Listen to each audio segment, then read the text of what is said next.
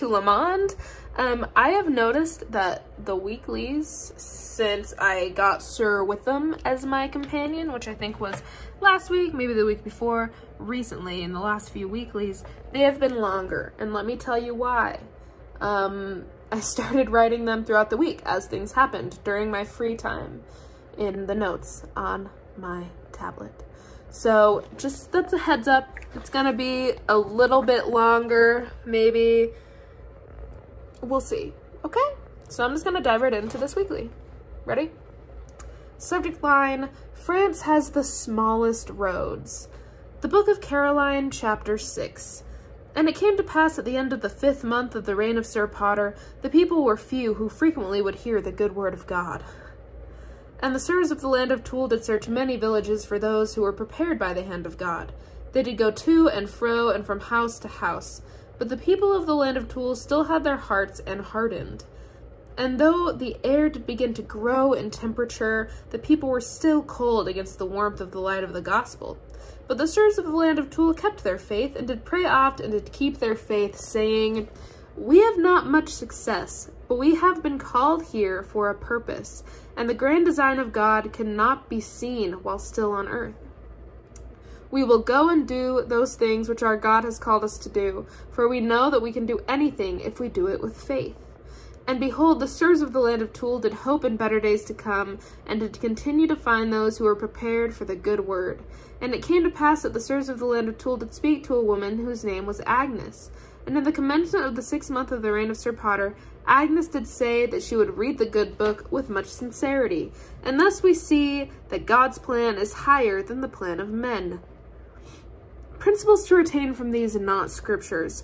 We don't have many progressing investigators, and we've been praying to find some. We found Agnes a couple of weeks ago, and we just taught her a couple of hours ago. Hashtag, yes, I taught on a P-Day. It was worth it, though.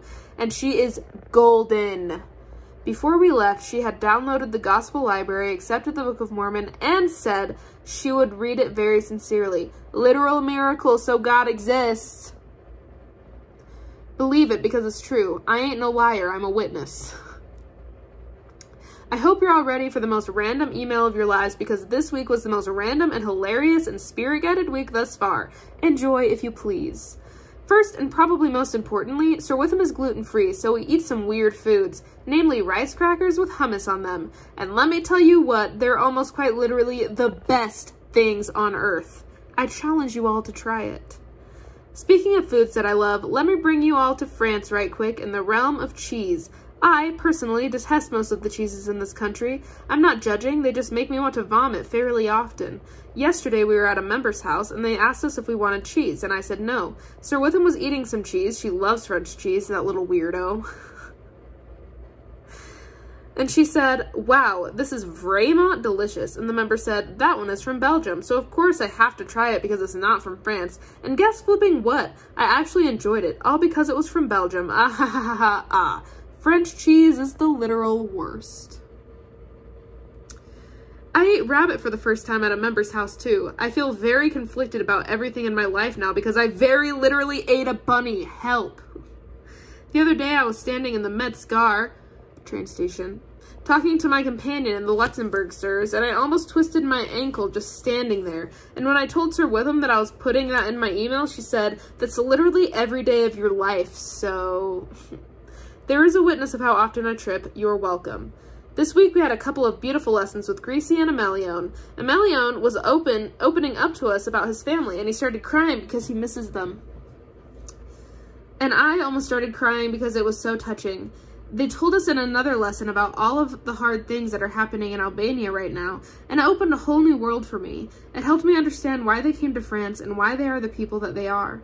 The things they've seen are crazy. I love them with my whole heart. On Wednesday and Thursday, we had exchanges in Paris. It was amazing. I was in a trio with Sir Newell and Sir Matson, and we had a goal of using music more. So first we got a lot of missionaries together and sang with them on the street, and I held a ukulele for the first time in 5 months. To play for us while we sang, someone asked us if we were Amish while we were singing. All the while, we were all using our tablets to see the hymns. Lol, French people. Then, while we were trying to find people, there was this one guy who said, "I really love music. Do you have music in your church?" And so I sang a hymn for him, and we taught him the next morning. He was amazing, and he recorded us singing another hymn that morning. Ha ha ah. He's going to get baptized one day. And we put a card into an amazing Metro performer's hat, and he flipping called us. He will also get baptized, I'm just pretty sure. And also, during exchanges, I saw 3 people from the MTC, Sir Erasmus, Elder Sheranian, and Elder Burgoyne. And I saw Elder Longmas Trainer, so I pretty much saw 4 people from the MTC, so that was glorious.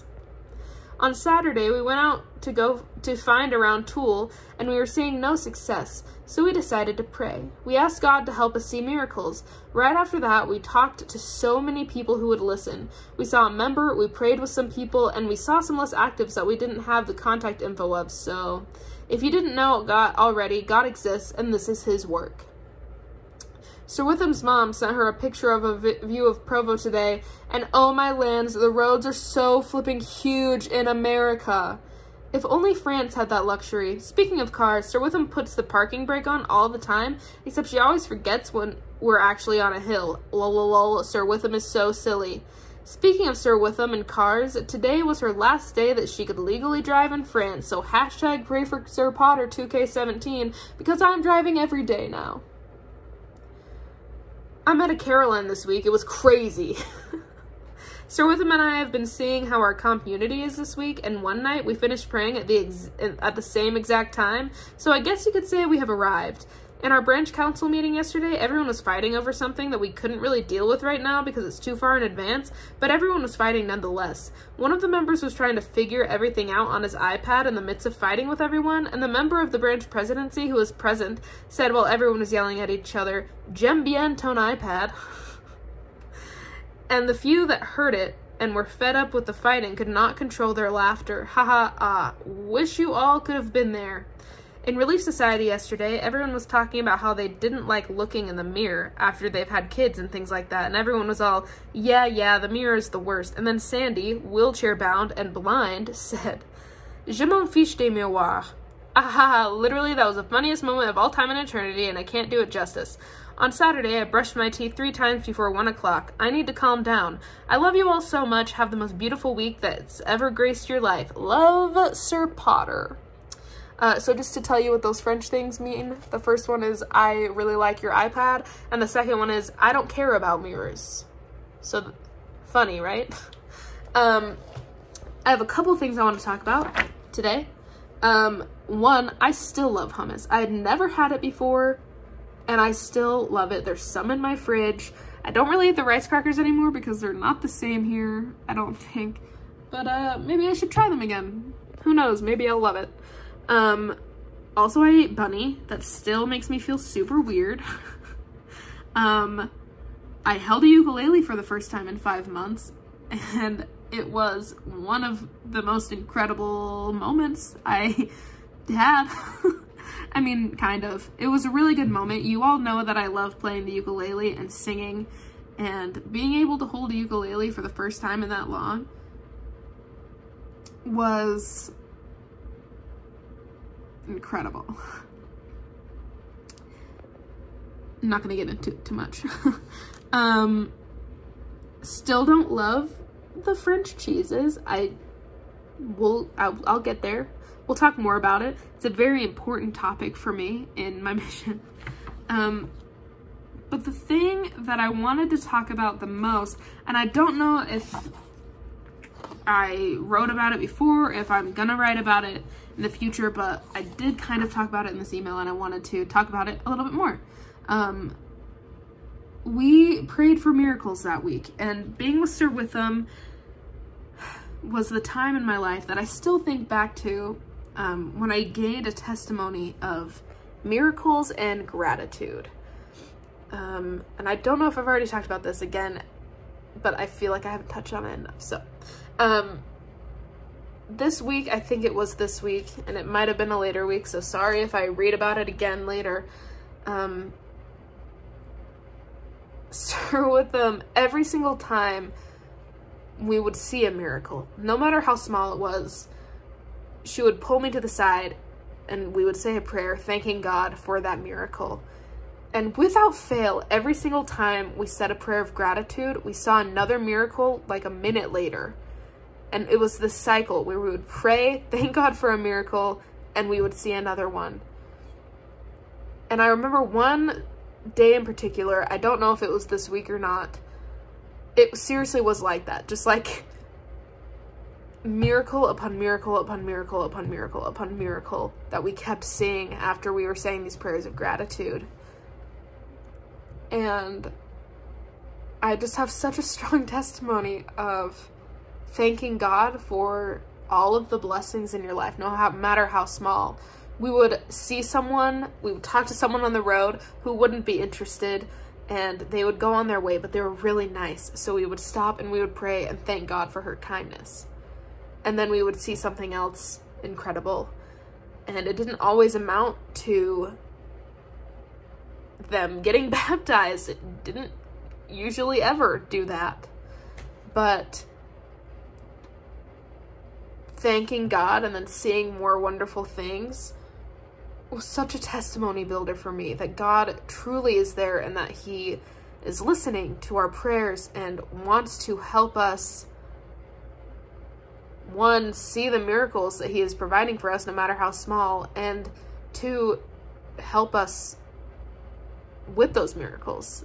He wants to give them to us and help us be miracles in other people's lives too. And I don't know if I am saying this exactly the way that I want to, but I hope that you guys are understanding. I truly just have such a strong testimony of gratitude and of God's hand in our lives and in the tender mercies that he gives to us. And I'm so grateful for that. And I'm thankful for Sir Witham for showing me how important that is. For no other reason, that's why she was my companion. I'm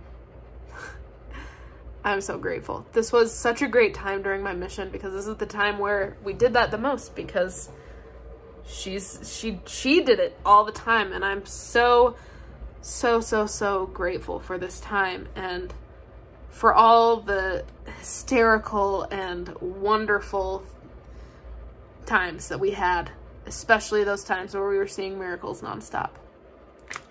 That's all I have to say today.